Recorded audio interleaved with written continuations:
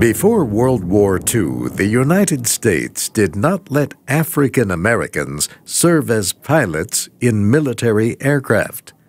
A group known as the Tuskegee Airmen helped to end that policy. Information about the pilots in the news was a big secret to as far as this country was concerned.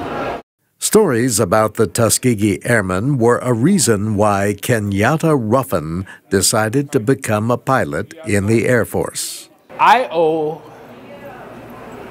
to conduct my life and to strive for excellence in the same manner that they did.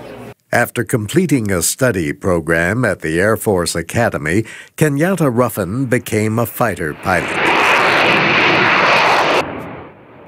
He was sent to Iraq, where he got a big surprise. I landed at Balad Air Base, Iraq, and Balad was the 332nd Air Expeditionary Wing, which is a direct legacy, the same unit as the 332nd Fighter Group of the Tuskegee Airmen.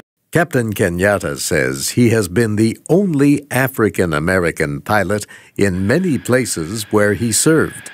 In most of the units I've been in, I've been the only African-American pilot. Today, he is one of only 45 African-American fighter pilots in the Air Force, much fewer than the number who served during the Second World War. It's an atrocious stat, especially if you consider that we want to be kind of representative of the society, and the black population in America is anywhere between 10 and 12%. Captain Ruffin does not blame racism. The issue is that there's not an exposure to it.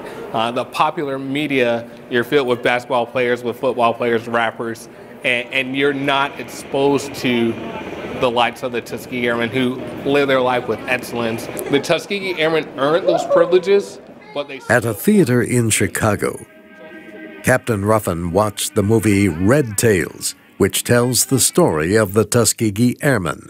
It is tougher to be an Air Force pilot than it is to be in the NFL. Captain Ruffin says he remembers the words of the first African-American to be a four-star general, Daniel James Jr. He said, "The power of excellence is overwhelming. It is always in demand, and nobody cares about its color." And that's the truth. I'm Steve Ember.